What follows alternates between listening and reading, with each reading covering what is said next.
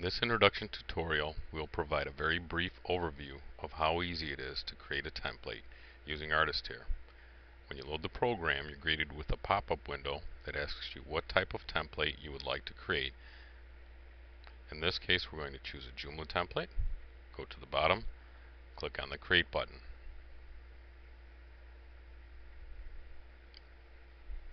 Little hourglass disappears, and we're all set to go. Across the top, you can see there are several different tabs for editing the template's appearance in specific areas. Each of these tabs contains sub-items which allow you to change the appearance of the template in that specific area.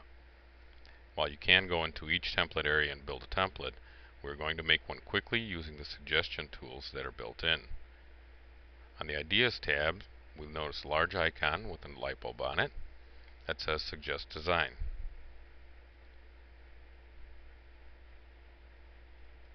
In this case, all we have to do is click on it until it finds a design along the lines of what we were thinking.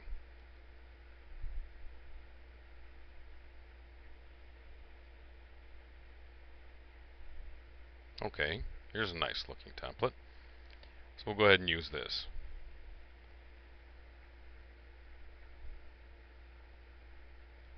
Let's move on to colors and fonts.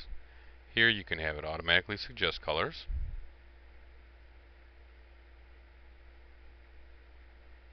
Or you can use the drop down.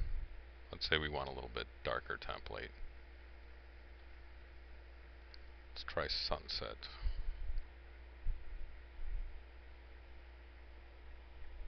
Okay, that looks good. Let's take a look at the layout. Since it put all of our menus on the right hand side, let's go ahead and move those over to the left. We could also add another column if we wanted to. Let's take a look at the background. Here we have several different options as well. In this case, not real fond of the glare. It doesn't really match what we have in the header here.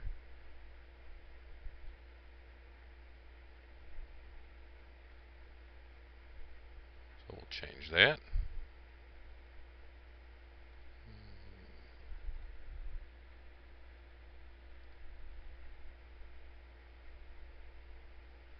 There. Floral pattern behind there to match what we have in the header. Since this is just a little bit wider than what we wanted, let's go ahead and make it 800 wide instead.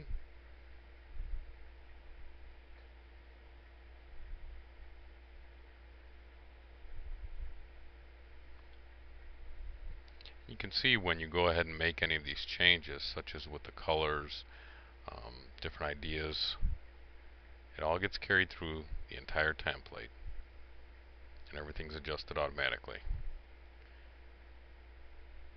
Although we have a nice header area, let's add an image in there as well.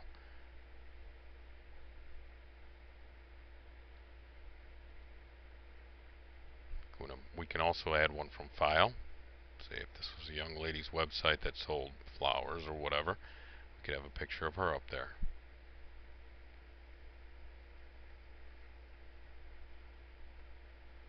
Under the Menu tab, here we can change how our horizontal navigation appears. Right now it has a button type style to it. Let's take a look at how it would look and function under tabs instead. So here you can see what it looks like when they get highlighted. And overall, I think the site's looking pretty good. So at this point, we won't even bother with changing how the articles appear, the blocks, buttons, or the footer. Instead, we'll go right up to our Export button. Click on that. That'll give us another pop-up window. We go ahead and put in the name of our template.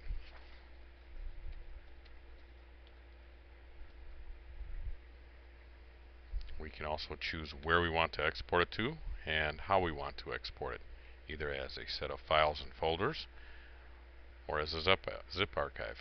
So we'll click OK. Since we'd created a template there earlier, to ask us if we want to overwrite it, we'll click OK again.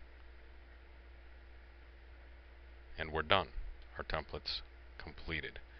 We can go to the folder that we added export to. See that all the files are indeed there. They're all set, ready to be uploaded to our Joomla website to be installed so we can use this template we just created. So thank you for watching this short introduction video. In the future we will have tutorial videos to demonstrate some of the more in-depth functions available within Artisteer.